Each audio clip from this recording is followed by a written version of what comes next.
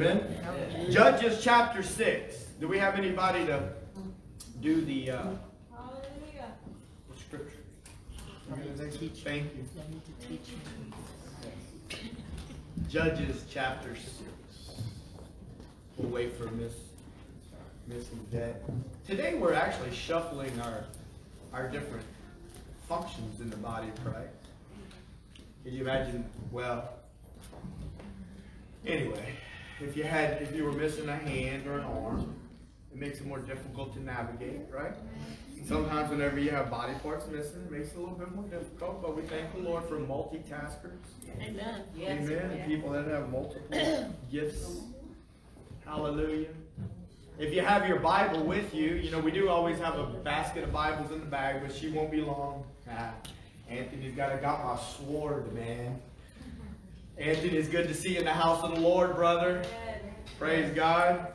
Anthony used to be my traveling partner back in the Gap when I was begging for a place to preach before I had a church. He run the roads with me to all them churches, man. Good to see you, brother. And he always had his sword with him. I remember that. So here we go. We're going to Judges chapter 6, and we're gonna read verses 1 through 10. I'm just kind of waiting. There we go. We got it up there. Y'all ready? Let's read the word of the Lord together. It says, "And the children of Israel did evil in the sight of the Lord, and the Lord delivered them into the hand of Midian for 7 years. And the hand of Midian prevailed against Israel. And because of the Midianites, the children of Israel made them the dens which are in the mountains and caves and strongholds. And so it was when Israel had sown that the Midianites came up, and the Amalekites, and the children of the east. Even they came up against them." You know, I didn't have this in my notes, but I'm going to stop real quick because you see right there it says the Midianites and then the Amalekites and then the children of the east. Isn't it true that sometimes whenever things start going the wrong way, it seems like it's just one thing after the other after the other, and it's like, Lord, how much more how much more can I take? Because your word says that you'll never give me more than I'm able to handle, but it sure seems like it's just piling up and it's just getting worse. I don't know if you've ever been there, but I know that I've questioned that before. Well, I just want you to know in this text right here, that's what I see. I see it's piling up and it's getting worse. It says they came up against them, and they encamped against them and destroyed the increase of the earth till you come unto Gaza. And they left no sustenance for Israel, neither sheep, nor ox, nor ass. That's an old King James way of saying donkey. For they came up with their cattle and their tents, and they came as grasshoppers for multitude, for both they and their camels were without number. And they entered into the land to destroy it. And Israel was greatly impoverished because of the Midianites. And the children of Israel cried unto the Lord." Let's read that verse one more time. Verse 6. "And Israel was greatly impoverished because of the Midianites, and the children of Israel cried unto the Lord." Verse 7. "And it came to pass when the children of Israel cried unto the Lord because of the Midianites, that the Lord sent a prophet unto the children of Israel, which said unto them, Thus says the Lord God of Israel, I brought you up from Egypt, and I brought you forth out of the house of bondage. And I delivered you out of the hand of the Egyptians, and out of the hand of all that oppressed you. And I drove them out from before you, and I gave you their land. And I said unto you, I am the Lord your God. Fear not the God of the Amorites, in whose land you dwell, but you have not obeyed my voice." One of the verses that stuck out to me, and this is what I titled my message this morning, "Pain makes you cry." I want to say that one more time. Pain makes you cry. Let's pray real quick. Father, in the name of Jesus, we just thank you this morning, Lord, for the opportunity to come into your house, to seek your face, to worship you, and to hear your word, oh Lord God. Lord, this situation in Israel's life brought them to a place where they cried out unto you. The pain that they were experiencing caused them to cry out to you, Lord. And when you heard the cry of your people, you showed up to bring deliverance to them. I pray this morning, Lord, that whatever someone in this place or watching by video may be going through and they're experiencing pain of whatever the sort may be, that they would find themselves coming to the place that they would cry out to you. Even for myself, Lord, that if I find myself in a place like that, that I would cry out to you, oh Lord God. And we're asking you to show up, oh Lord, and to bring deliverance in the midst of our lives. Amen. Pain makes you cry. Amen. Pain can come in all shapes, sizes. Pain can show up. Sometimes it's spiritual pain. Sometimes it's physical pain. But pain can sometimes bring you to your knees, and it can make you cry. You know, I know that growing up in my house, my dad, you know, being an ex-Marine and all tough like he was, you know, there wasn't really a whole lot of crying that was allowed. But, you know, one of the things that I have found is that sometimes we have certain mindsets in our hearts, right? Through traditions, maybe even what I received from my dad and what you have received from your people before you. And they meant well, they love us. But one of the things that I learned whenever I faced the greatest pain of my life, whenever my sister took her life in a tragic fashion, was that I just let it go that night. I just remember thinking, oh my gosh. And I just let it go that night. And I can remember really being curled up in the bed, kind of like a baby, crying like a baby. All right? But you know, one of the things that I learned through that season in my life, and I learned how to cry in the presence of the Lord. Now, you can do what you want with that. There's a whole lot different. Listen, I have found that there's great power when I'm crying in the presence of the Lord. I have found that I have tapped into a power source that when I'm going through something and I empty myself in the presence of the Lord to give him an opportunity to say, Lord, I need you to show up. I'm crying out to you. I'm in the midst of pain and I can't fix this situation. I need you to do something. Because a lot of times what can happen is that when we find ourselves in circumstances, we either sometimes try to pick it up ourselves and fix it ourselves, or if we have heard the word of the Lord, we will turn and we will attempt to surrender and to cry out to God and say, Lord, please take this. I can't carry the burden anymore. I'm just wanting to share with you real quick, since that was the title of my message, I didn't even have that in my notes, that I learned a great power and humbling myself in the presence of the Lord and crying in his presence. In this passage that we read, Israel is going through some similar days that I think that we're facing now today.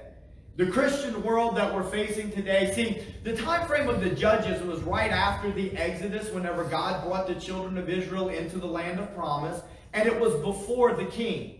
So the first king that God gave to Israel was Saul, even though his plan really was to give them David. We don't really have time to go there this morning. I just mentioned it in passing. God has a perfect will for our lives, but sometimes we get ahead of it.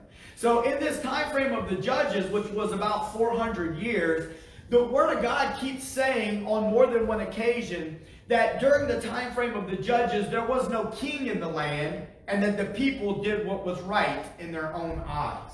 Now, the similarity that I'm making to the world that we live in today is that in this country, America, that was founded on Judeo-Christian values. I can remember growing up in public school, in the little school in Lafayette, L.J. Alamo, over there, that we had the Pledge of Allegiance on the wall. We had the Ten Commandments on the wall. God was invited into the schoolhouse. Well, now we've kicked him out. We stay away from the pledge because it says in God we trust, or whatever, however, I don't even remember the pledge. I pledge allegiance to the flag of the United States of America and to the republic for which we stand, one nation under God, indivisible, with liberty and justice for all. Amen. And so, well, it was a nation that was to be founded under God. Amen. And what we've done is we've asked him to exit stage left.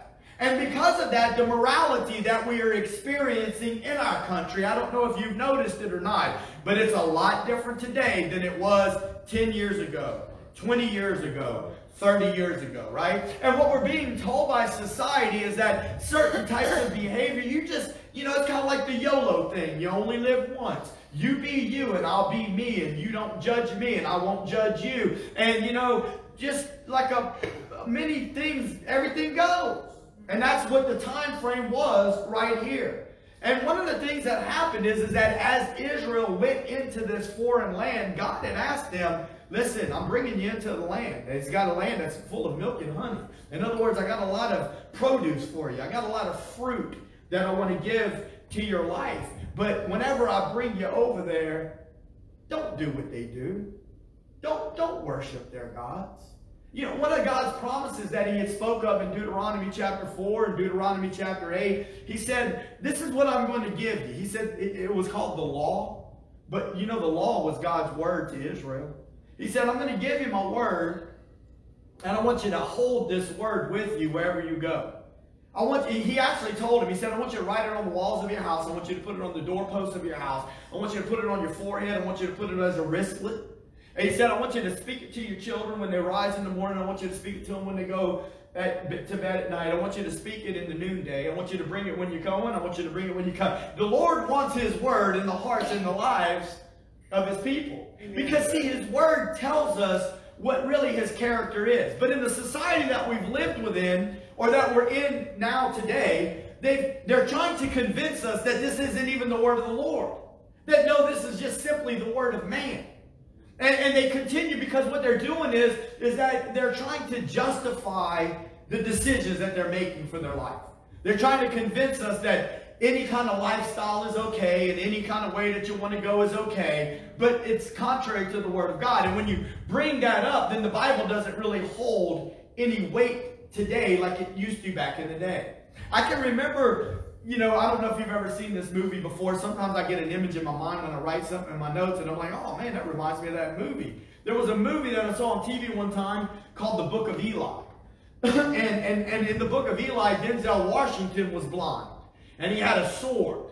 And it was like he had these superhuman kind of like instincts to where even though he was blind with this sword, that he could just like thrash crowds of people with this sword. And he was on a mission. And come to find out in the end, the mission that he was on was that there was one last holy Bible.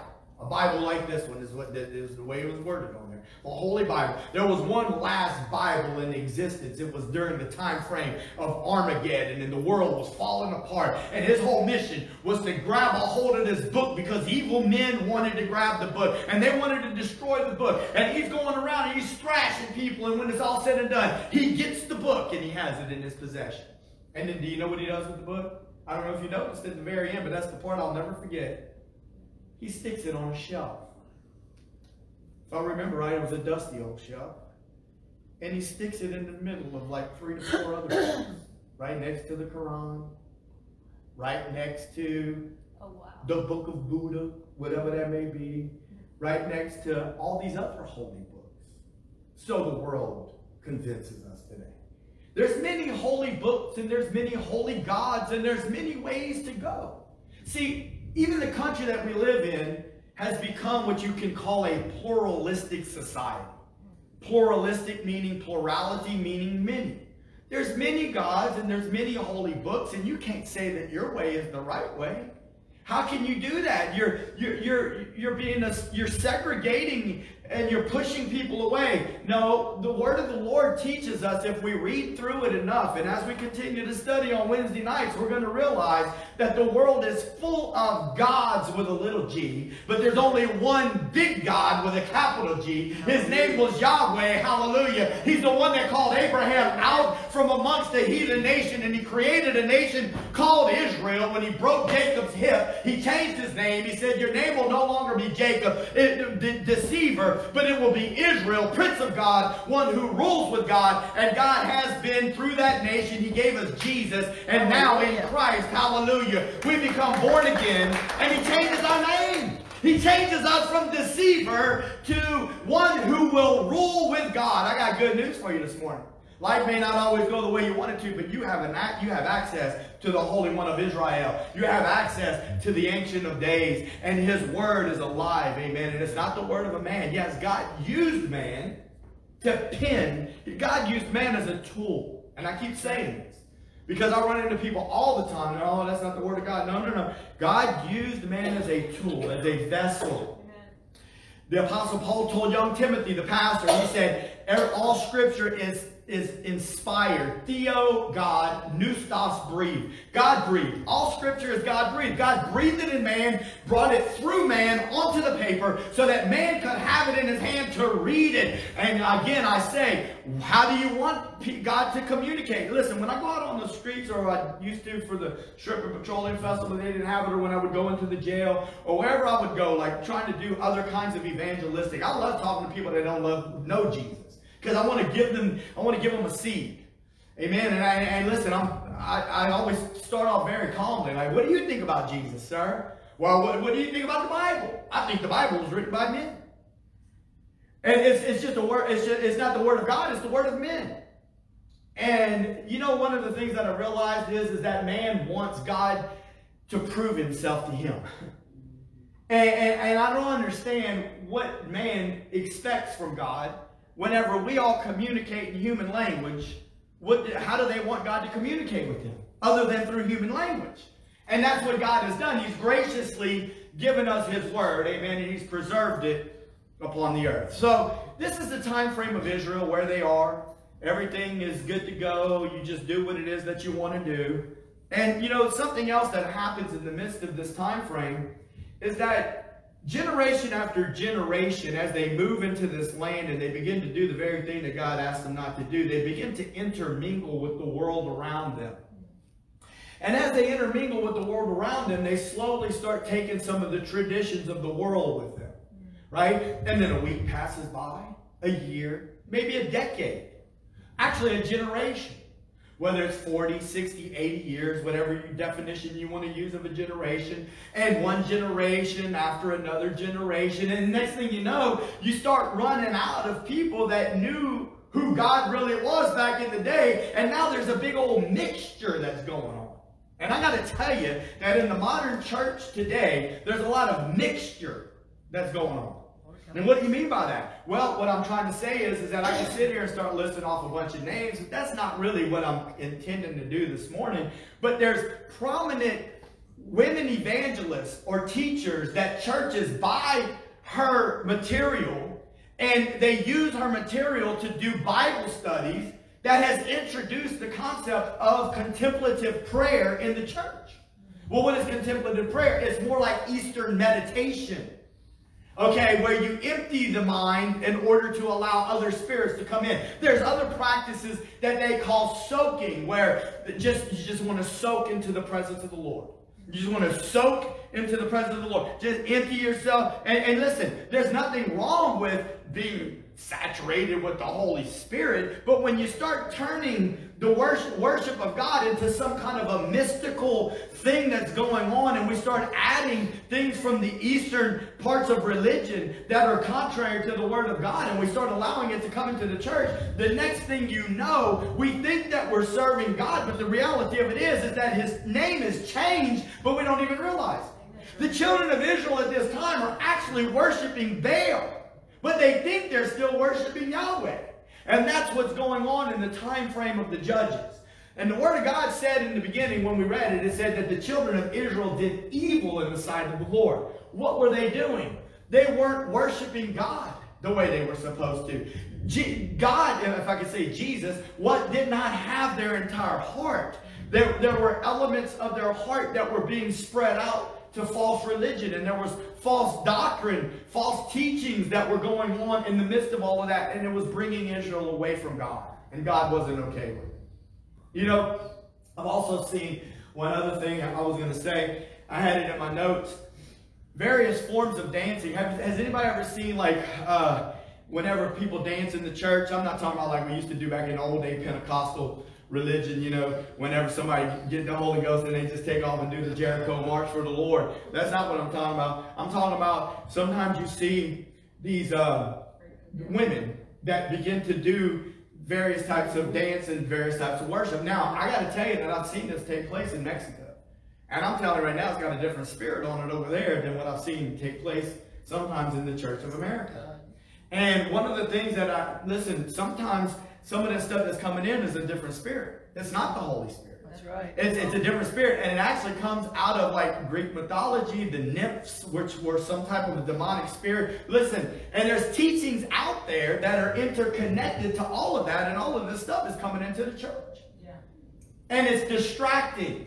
Yeah. You see what I'm saying? Listen, whenever somebody is worshiping the Lord, one of the ways that you can know that it's true worship of the Lord and it's not worship of something else, God is getting the glory, not the person. Whenever the Apostle Paul and Silas in the book of Acts were walking through the street, and it said a woman with a spirit of divination, which is in the Greek is a spirit of Python, comes up, and what is she saying? These men be of the Lord. They speak for the most holy one. Everything she was saying was true. But she was working from a different spirit. Paul rebuked her and caused her to become silent because she was taking attention off of the Holy One of Israel and she was putting it on her. Any type of worship in the church that takes the focal point off of Jesus and puts it on self or puts it on something else is not of the Lord. And I'm here to tell you, in this story right here where we are, they're worshiping Baal. And there's a problem. And God has a problem with it. So some of the things that we've already read that I wanted to point out, if you go back to verse 1, it says, the Lord delivered them into the hand of Midian for 7 years. I like certain things that I see. I kind of try to read between the lines. What happened on the 7th day? God completed his work and he rested. Amen? So listen, on the 7th day, God completed his work and rested. And he started something in the Bible that runs all the way through. It's called the Sabbath. The word Sabbath describes the seventh. It describes a time of fulfillment. It describes a time of rest.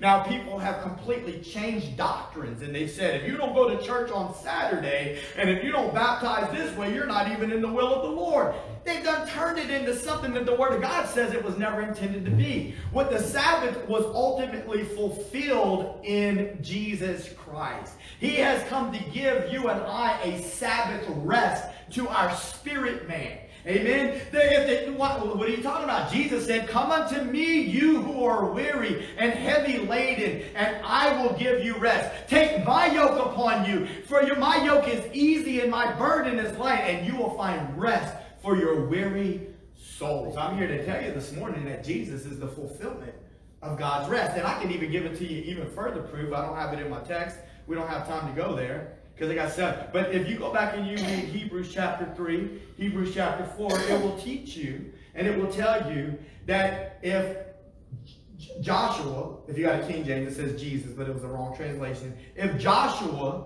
would have given them rest, talking about in the Old Testament, rest from their wanderings. If Joshua would have given them rest, the psalmist wouldn't have said that there was a future rest to come. Because Psalms came after Joshua. So what did the psalmist say? There's a future rest to come. He was talking about Jesus. That's what we're looking for, church.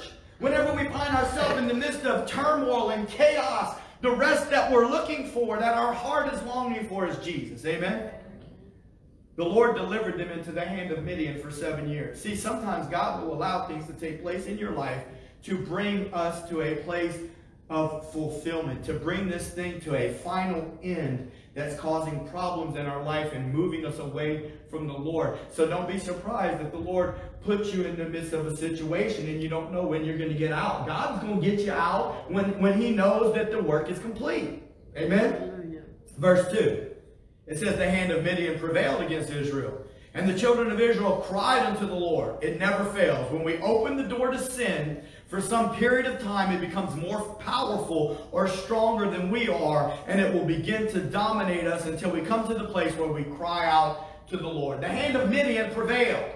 I said it last night when I was speaking to the young people, and the reality of it is this, is that sin will always take us further than we want to go, and it'll keep us longer than we want to stay. Amen. That's right.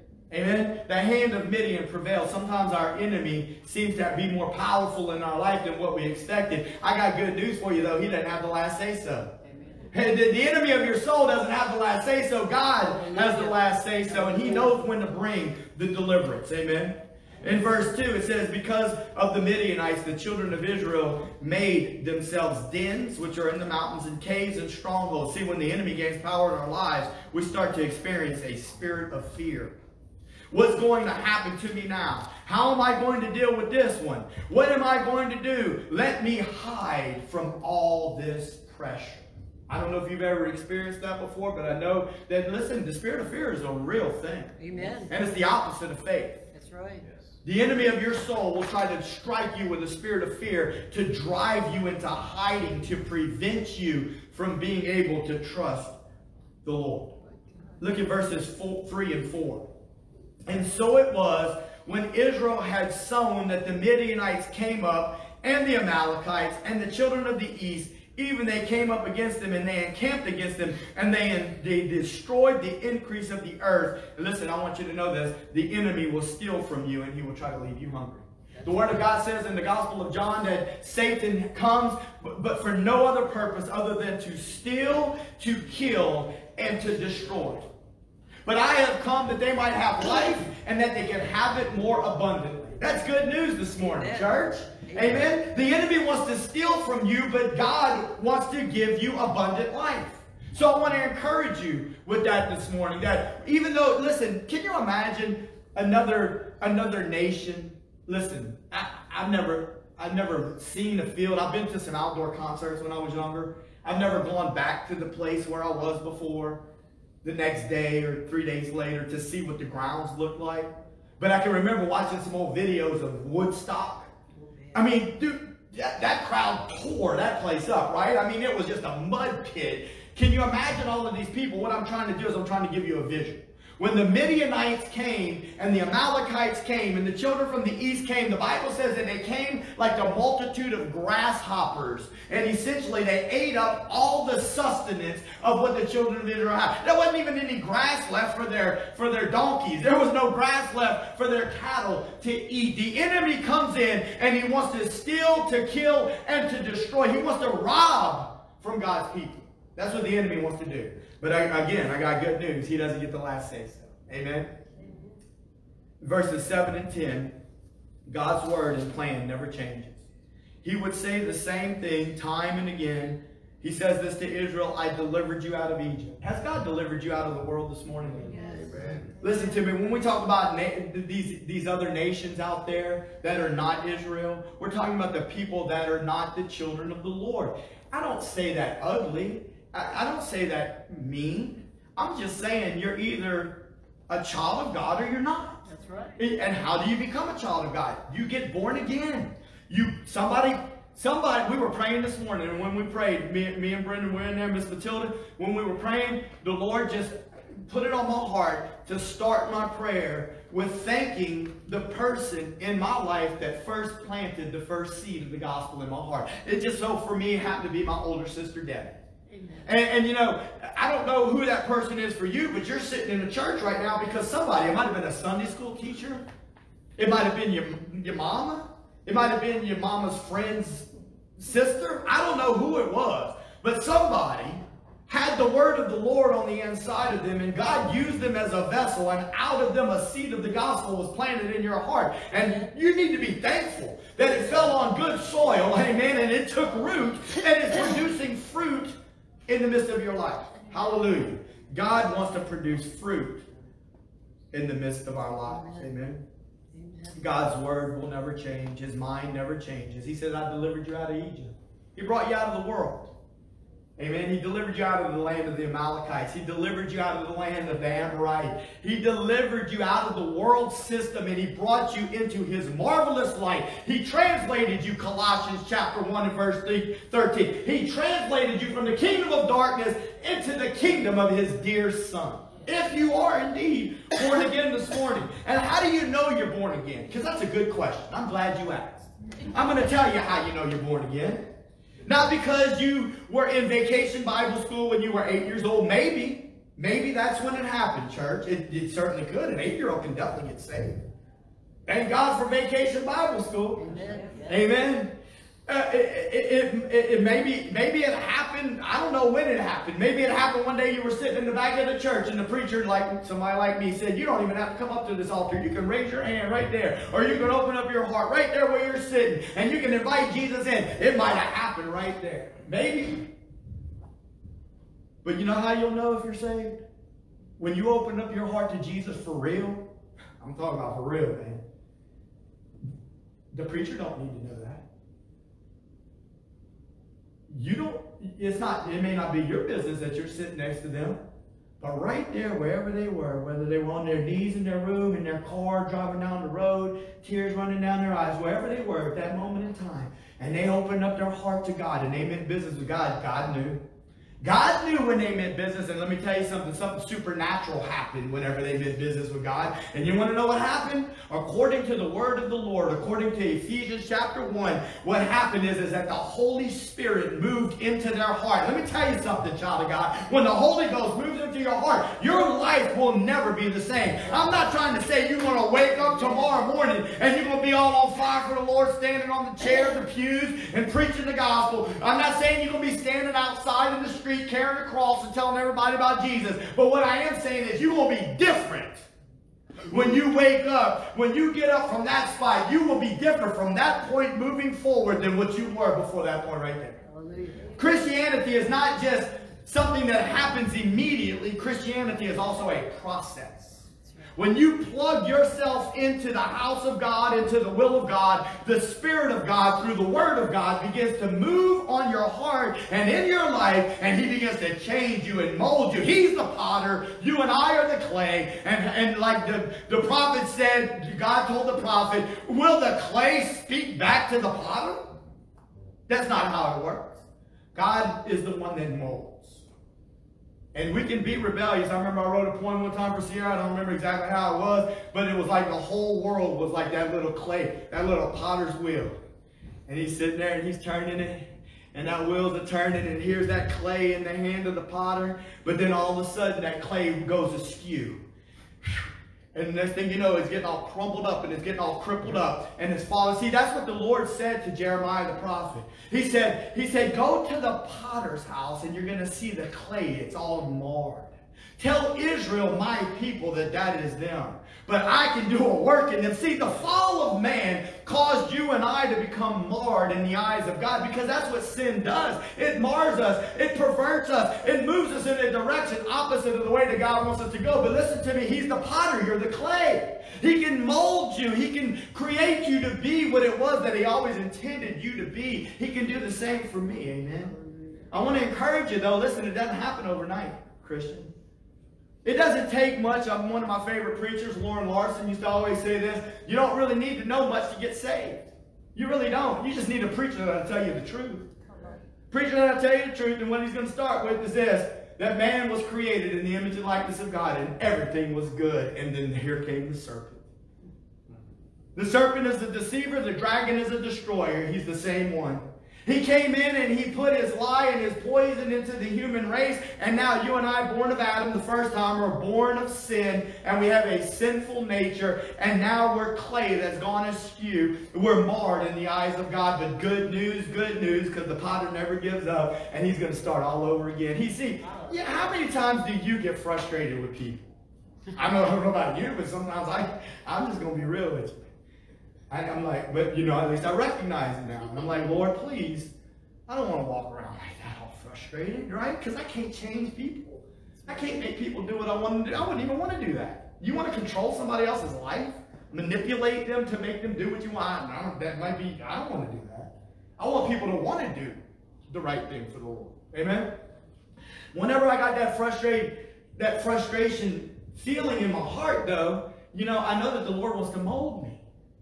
He wants to mold me and He wants to build me up. His desire is through His Word and through the Spirit to make me look more like Jesus. That's a long way to go, folks. I like that song. I know I can't sing good at all, but I like that song. How's it go? He's still working on me to make me what I ought to be. It took Him just a day to make the moon and the stars, Jupiter and Mars, but He's still working on me. Why? That's a little child song, but there's a lot of theology in that, my friend. What are you trying to say? Because the God that I serve, with one word on one day, made the planetary bodies. That's what I believe. Listen, the science is going to have to prove Himself to me. The Bible doesn't answer the science. Science got to answer to the Bible. Why? Because I believed God one day and the Holy Ghost came to live in my heart, and I got a testimony that God is real, that He is alive, He's not dead in some tomb somewhere. I life, turn me into some high school dropout, drug head that couldn't do nothing for himself, and give me some hope on the inside of my heart. Oh, no, you did good for yourself, preacher. No, this preacher ain't did nothing for himself, my friend. God did a creative miracle on the inside of my heart. Rose me up and said, get up, boy. I got something for you to do. I got a word to put in your mouth, and I want you to speak it. Amen. Hallelujah. The God that I serve created the planetary bodies and told them exactly what motion to go in and causing all of this stuff. That boggles my brain. But he's still working on me. Because he gave me a free will. This ain't even in my notes. This is just what the Lord wants you to hear.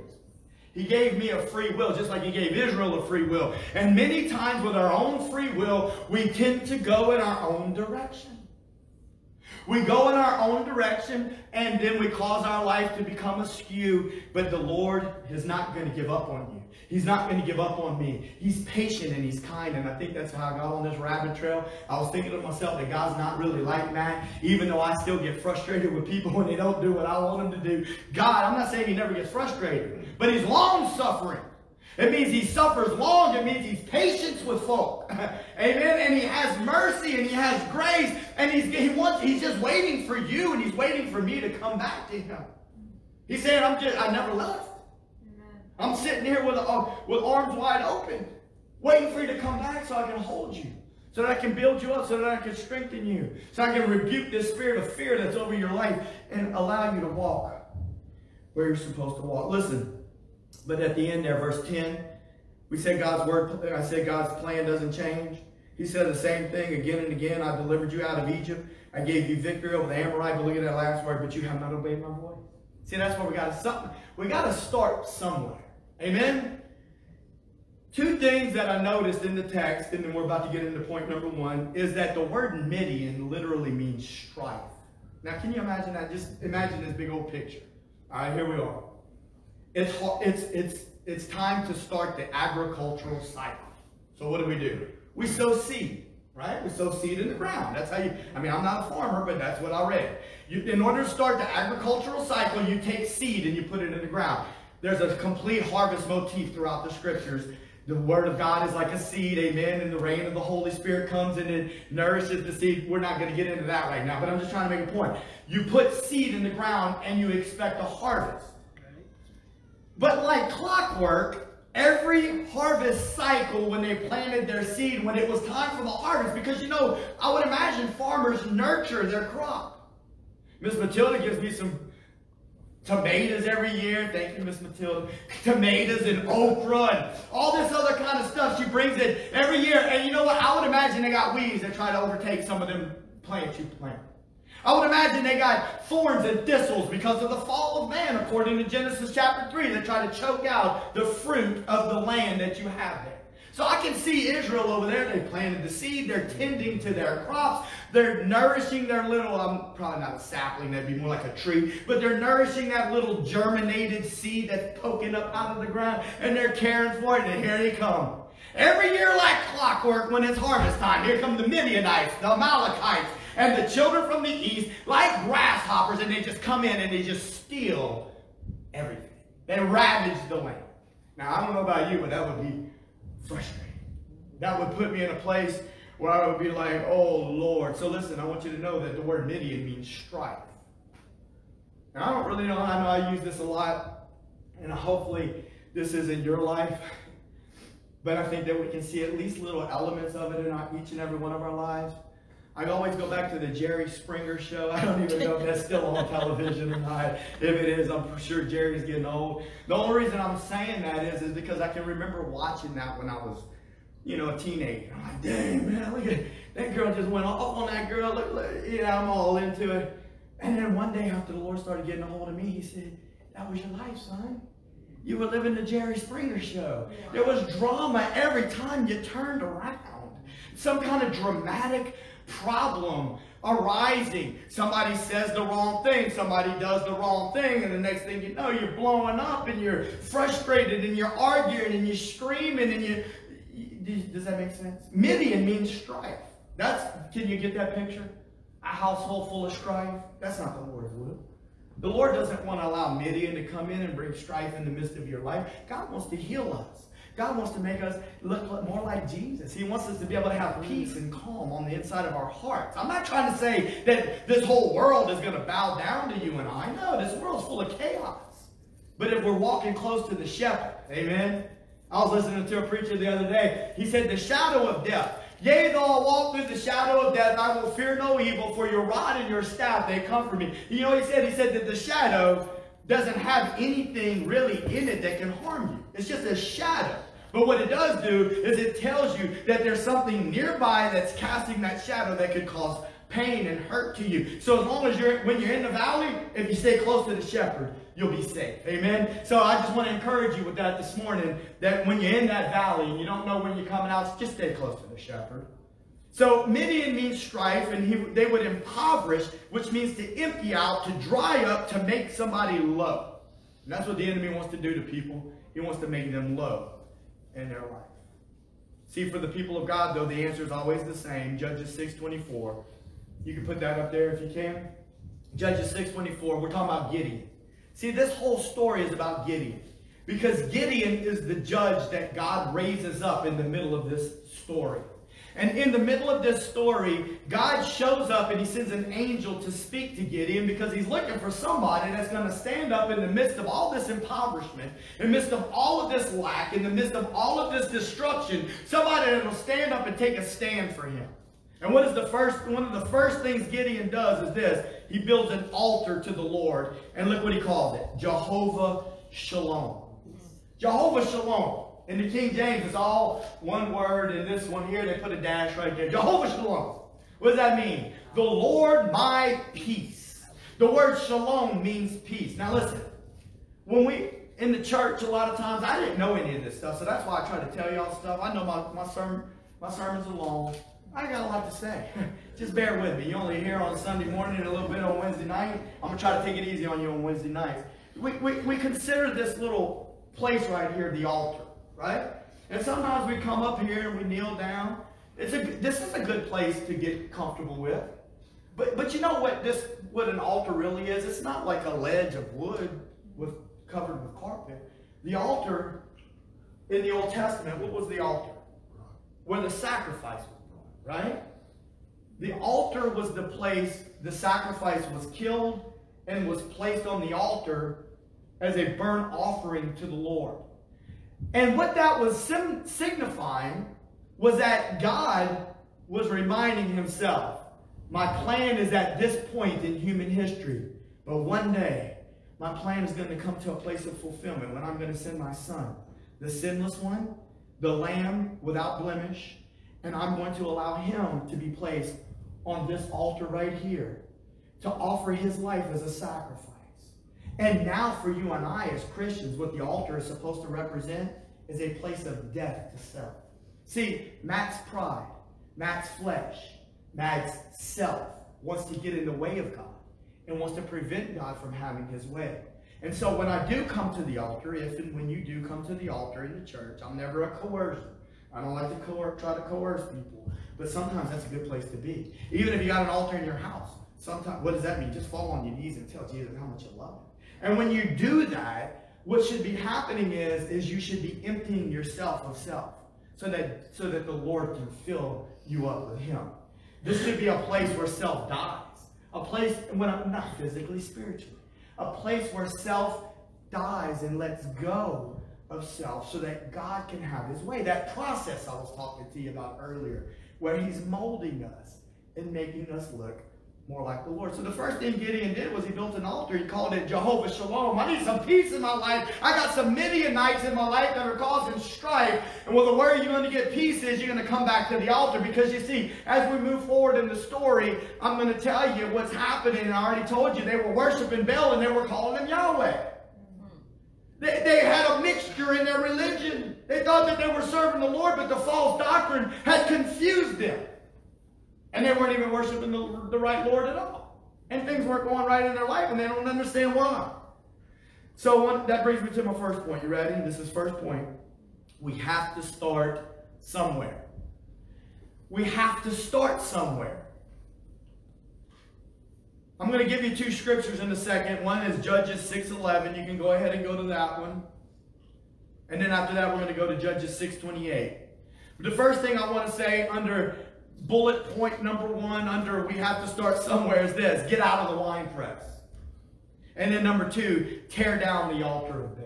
All right? Look at Judges 6:11. It says, "And there came an angel of the Lord and sat under an oak which was in Ophrah, that pertained unto Joash the Abiezrite, and his son Gideon threshed wheat by the winepress." Why did he do that? To hide it from the Midianites. Now, one thing I got to tell you is, if you look a little deeper in the language, what's really going on is that he's actually trying to thresh wheat in the winepress. Now, I'm not a farmer, and I'm also not a harvester, at least not of physical harvest. My understanding of wheat is that it comes in a grain that grows at the end of the stalk, and that it has a husk around it. And that the way that they would remove the husk from it is that they would crush it.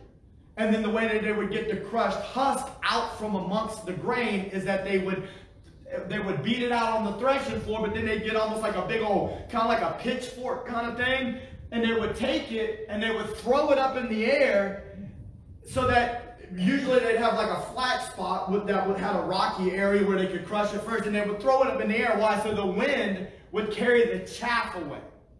See, there's a harvest motif in the New Testament that says that he's going to put his wheat in the storehouse, and the chaff he's going to burn up. Yeah. I mean, whether it's the flesh of your life, God doesn't want chaff in your life, but also chaff's not making it to the kingdom of heaven. Only the wheat's going to make it. But my point is that why in the world is he in a wine press threshing wheat? You ain't getting no wind in there. A wine press has walls. It contains the grapes. He's in there because he's hiding, because he's in the midst of fear. One of the first things that you and I are going to have to do if we want God to be able to work in our life is we're going to have to step up and start moving forward. We're going to have to move away from fear. We're going to have to quit threshing wheat in the wine press. We're going to have to get up, and we're going to have to start walking for the Lord. That's number 1. God can't work in the spirit of fear. Right.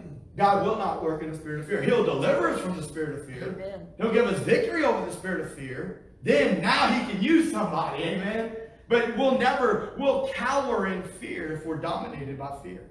Right. God doesn't want us to be dominated by fear. Amen. He wants to set us free from that. So that's number 1. Get out of the wine press, Gideon. You're not getting that done. Now, I didn't put this in my notes, but I remember preaching on Gideon before. One of the reasons when God speaks to him, and God, you know what God calls him? He says, "You mighty man of valor." Dude, don't you like it when the Lord's speaking? You know when the Lord's speaking to you? You know how you know the difference between when the Lord's speaking to you and the devil's speaking to you? The devil's like, "You're worthless. You're worthless. You're no good. Look at you. You're pitiful. You can't get anything done. That's a lie. Let me tell you right now, that's a lie. That's not how God sees you. If you're saved this morning, if you got the Spirit of God on the inside of you, and listen, he even if you're not saved this morning, he still sees you on the way that you can be. The Lord speaks to Gideon, and he says, "You mighty man of valor, I'm about to use you to get something done for my kingdom." And you know what Gideon says? Me? He says, "I'm the smallest in my house of the tribe of Manasseh." Basically, what he really said, he said this: I come, and I went back and I did the research. Manasseh had the smallest amount of numbers. I went back to the book of Numbers a long time ago, and what I remember from that, they had the smallest amount of numbers other than the tribe of Levi. They had the smallest amount, so they were the smallest tribe. And he said, I come from the weakest clan. So that'd be kind of like your kindred, your kinfolk. Come from this tribe. We're the smallest tribe, we're the smallest clan, and he said, and I'm the youngest or the smallest in my daddy's house. And you're going to use me? You calling me a mighty man of valor? You better believe it. You better believe God is calling you a mighty man of valor. You know why God wants to choose a Gideon? Because God wants to get the glory this morning. Amen? God's not looking for the best looking. He's not looking for the strongest. He's not looking for who has the greatest of skill. God wants to take somebody from out the wine press that looks like they couldn't have gotten it done without the Lord. And then he wants to build him up. He wants to strengthen him. Hallelujah. And he wants to do something in that person's life. And he wants to work through this. So that's the first thing. You got to get out the wine press, my friend. Number 2, tear down the altar of Baal. Look at Judges 6:28. When the men of the city arose in the morning, behold, the altar of Baal was cast down, and the grove was cut down that was by it. Most preachers won't tell you this, but this is how weird and perverted their religion was. What the children of Israel were doing, you know what a grove is? It's an Asherah pole. An Asherah pole, Asherah was the female cult deity connected to Baal. And what this was, and listen, I'm not trying to get weird on you, but I'm about to tell you, it represents a male phallus. And listen, we see this throughout society, all in the occult world. Look at the back of your dollar bill. I'm just telling you, dude, this stuff. That's why I try to lead people in a direction so that they can see physical evidence. As a matter of fact, that's your homework. You go home and you Google obelisks, pyramids, ziggurats that are around the world. And you start counting where they got all these things. Washington Monument, in the Vatican, all over Europe. I'm talking about those obelisks, pyramids, in Egypt, in Canaan, in South America. One guy flying over China said, I saw one over there. Ancient and then also modern things that represent this very thing that when Baal woke up, whenever the Lord told Gideon, you got work to do, the first thing that he did was, hey, listen, he went at nighttime and he did it. He cut down that thing and he used that in the altar of Baal for fire. And then he built an altar he made an altar for the Lord to offer up sacrifice to God. And whenever the men of the morning woke up, I imagine it in my mind, they look out and they scratching their head early in the morning, they standing on their porch and they see the smoke already rising in the sky. And they're like, what's going on over there? They go grab Gideon's daddy and they're like, look what your boy did. He tore down the altar of Baal and he's burning it. Listen, God wants to destroy false religion that's in his house. That's right. Throughout the Old Testament and the New Testament, God's people, the Apostle Paul, John, Peter, Jesus himself, came against and combated false doctrine. Why? Jesus said to his disciples, beware of the leaven of the Pharisees. What is leaven? It's yeast. What does yeast do? A pinch spreads throughout the whole batch of dough. What was he talking about? The leaven of the Pharisees was the false doctrine of the religious leaders. False doctrine entering in causes confusion to the people of God. God says right here to Gideon, the first place you got to start is you got to expose that which is false. They think they're worshiping me. They're not even worshiping me. So he does. He gets up and he begins to destroy. See, when we want refreshing in our life, that's the first thing we got to do. We got to start with repentance. Amen? The word repentance means to change the mind and to change direction. There's a scripture out of the book of Acts, Acts 3:19. Acts 3:19 says, repent ye therefore and be converted, that your sins may be blotted out, when the times of refreshing shall come from the presence of the Lord. Sometimes we feel dry. We feel dehydrated spiritually. We need a refreshing from the Holy Ghost. What the Lord would want me to tell you this morning, and what the Lord would speak to the preacher, is that if you've turned in the wrong direction, you need to repent. You need to change your mind, and you need to go in the right direction. Then my restoration comes. Then my refreshing comes. Then I'm come to bring hydration to your dehydrated spirit. Repent, reconsider, convert, turn again to the right way. Whether the people knew it or liked it or whether they wanted to hear it, God's people weren't serving God anymore. And in order for something to change, there needed to be repentance. And he started by getting out the winepress where he was hiding in fear from the enemy. And he got out, he built an altar for the Lord, and then he tore down the altar of Baal. He made it clear to the people that they were going in the right direction and that they needed to turn. If we want refreshing from the Holy Ghost in our lives, then we will need to turn from our ways and mindsets and turn towards God's ways and his mindsets. He says, my thoughts are above your thoughts. My ways are above your ways. Amen. I hope you're still with me because we got 2 more points to go. Y'all hang in there. I'm going to speed it up. Number 2, I want you to know something. If you choose to, this is point number 2. You ready? Expect an attack. Point number 2, expect an attack. Listen, when you give your heart to the Lord, and you make a conscious decision that I'm going to serve the Lord, and you get saved and the Holy Spirit comes to, you got a mark on your back now, my friend. You're a target for the enemy. Now, you should not live in fear for that, because he that is in you is greater than he that is in the world. And the worst thing that the world can do is destroy your body. Oh, that's not very encouraging, preacher. Oh, Lord, I got to find me another church. No, that's what Jesus said. Don't fear him who destroys your physical body. Fear him who can destroy your physical body and your eternal soul. That's right. Many people gave their life for the Lord.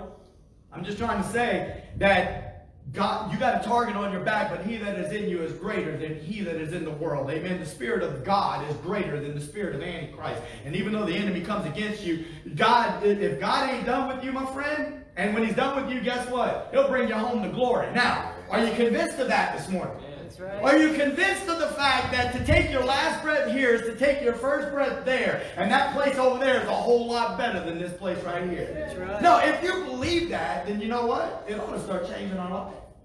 I'm talking to the preacher. If we believe that, it ought to start changing our life. And the cares of the world, again, I wish I could sing. There's a song, though, that says, look full, how does it go? Turn your eyes upon Jesus.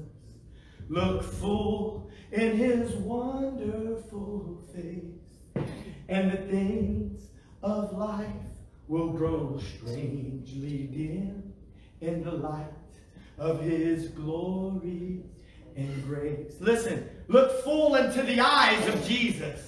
Look full into the face of your Lord. And when you look to him, then the things of this life are going to grow strangely dim. But preacher, ain't nothing going my way. This isn't right.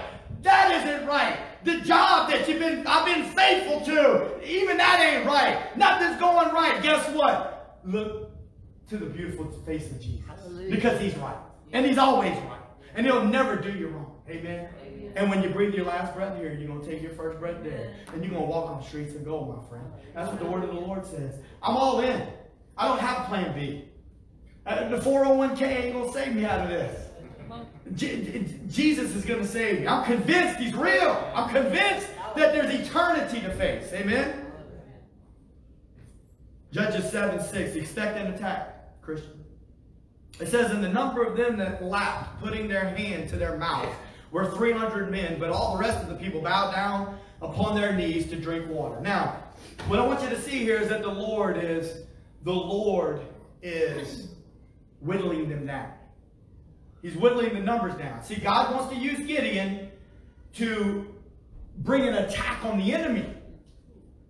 But they start off with 20,000. We'll get to that in a second. And then he whittles them down to 10,000. He said, you still got too many. I want you to bring them down to the water. And I'm going to tell you the ones that I want fighting with you.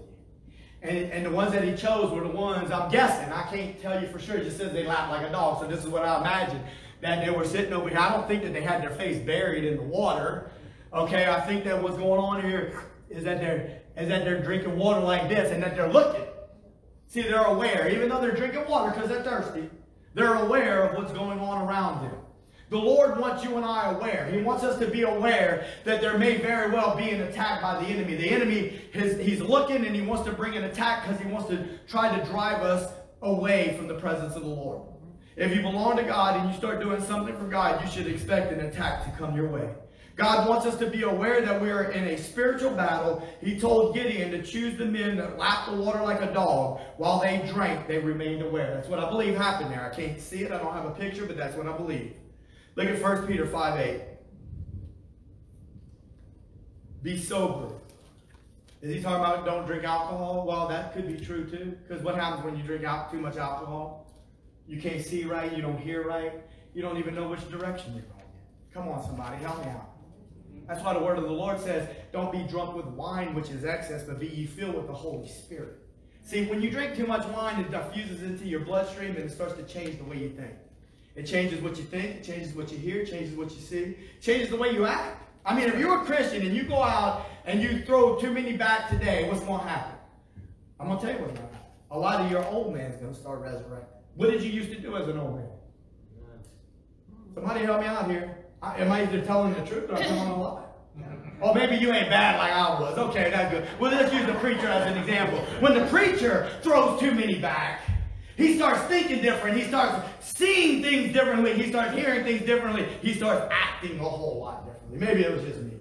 So if that doesn't work for you, that's fine. But from what I remember, when I put myself in that place of darkness, amongst all them other people of darkness and started hanging out with all that, I started acting like them, my friends. That's right. I started worshiping Baal in a lack of better ways. Okay, so that's just a little lanyard for you because it wasn't in the notes. Be sober, be vigilant. Your adversary, the devil, as a roaring lion, walks about seeking whom he may devour. Be sober. Keep your eyes open. Be aware of what's going on in your surroundings. Spiritually speaking, don't be drunk in the spirit. That's why I don't understand some of these movements that have taken place in the modern church. Everybody's like stumbling around and laughing and oh man, we're drunk in the Holy Ghost. And they on the ground barking and acting like animals. And the word of the Lord says, be sober. I never did understand that after the Lord started opening my eyes. Why are we calling this a move of God and everybody's acting drunk? The Lord said, be sober. Be aware. Your enemy is like a lion, and your adversary wants to destroy you. So be prepared for an attack, my friend. But guess what? The Lord can use people that are aware. Amen? My last point this morning is, be prepared for an attack, but expect the victory. Amen? Be prepared for an attack, but expect the victory. Look at Judges 7:2. The Lord said unto Gideon, the people that are with you are too many for me to give the Midianites into their hands. The Lord said, we got to whittle these boys down a little bit. Why would you do that, God, right here? Lest Israel vaunt itself. That word vaunt there means to lift yourself up. See, if I let you go into battle with these 20,000 men and I give you victory over the Midianites, Israel's going to think they did it. Israel's going to come out of this battle thinking, man, look at this, boy. We had 20,000 people and we put it on. No. That's not going to work. See, they're going to vaunt themselves against me, saying, my own hands have saved me. That's one of the things I love about my personal testimony. And, I don't know what tomorrow holds, but I know who holds tomorrow. When I look back at and I don't even know that every single thing that I did was exactly God's will, but I know one thing, I'm here to give him a little bit of glory. When I think back to when I was 17 and 18 years old, and I was like a high school dropout, sitting on some air conditioner outside of a convenience store, waiting for some dude to roll up and get me high with his marijuana that wasn't even mine. And I imagined the steps that God took me through to bring me to the place where I ended up with a master's degree in nursing and a master's degree in theology. And to think how God has changed my life. And then along the way, when I start to tell somebody about where I used to be, and they're like, look what you did for yourself. No. Look what you did for yourself. And you see, that's the way my daddy was. Boy, pull yourself up by the bootstraps. Pull yourself up by the bootstraps. Get up, boy. And you know what I always tell them? No. You're confused. I mean, I appreciate what you're trying to say, but that's not the truth. The truth is that God did this. Yeah, because if it would have been left to Matt Hebert, he'd still be sitting on that air conditioner outside the Triple Quick and Southside Lafayette is where he'd be right now.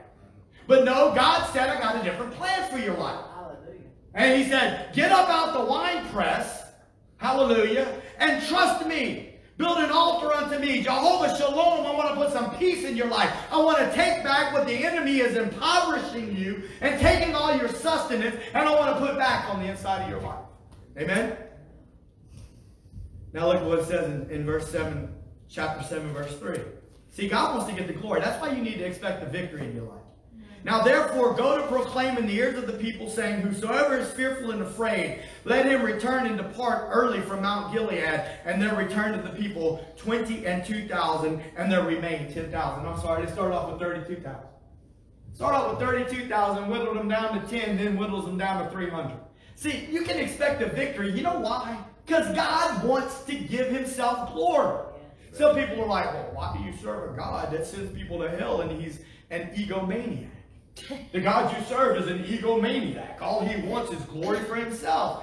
That's because he's a good God. And he created everything. And he wants to glorify himself so that people on earth will see how powerful and good he is, so that they also will want to believe in him, so that they also can be born again from the dead, so that they can also inherit eternal life. That's the good God that we serve. No, the one that's an egomaniac is the liar. Amen. The Word of God says that on the day that you were created, you were perfect in all your ways, until pride entered your heart, till you saw how beautiful you were. And what did you say, you lying fallen angel? You said, I will exalt myself above the throne of God.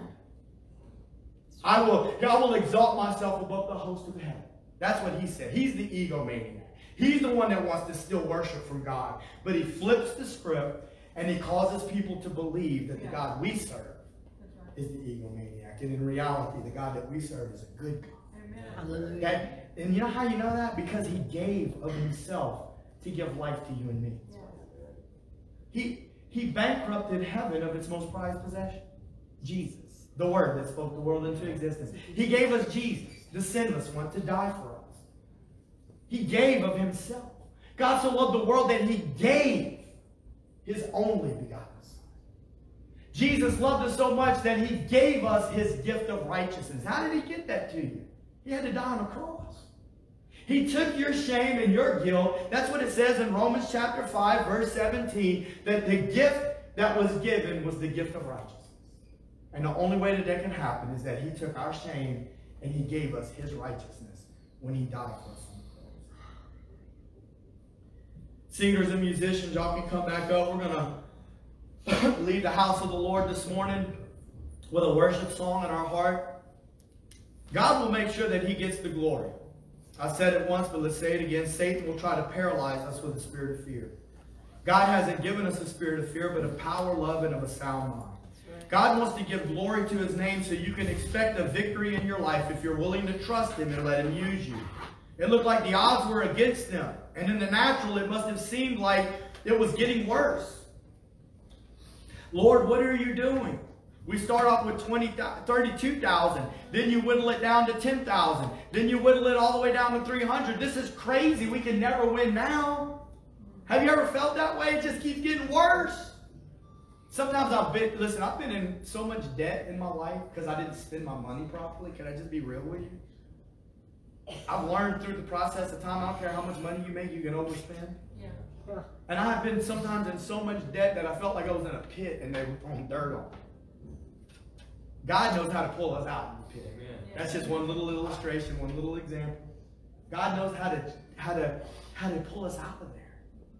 And sometimes things seem overwhelming, but I'm here to tell you, I got good news. We serve a supernatural God that can do supernatural things. Hallelujah.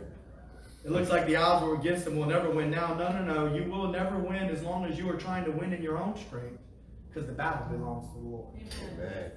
Now let's cry out to God in the midst of our pain and watch him move in our life. Amen. The altar call this morning, if you want to come to the altar for prayer, just seek the face of the Lord. We just need to worship God this morning. Maybe there's been things in your life and you haven't been able to trust God. You feel overwhelmed.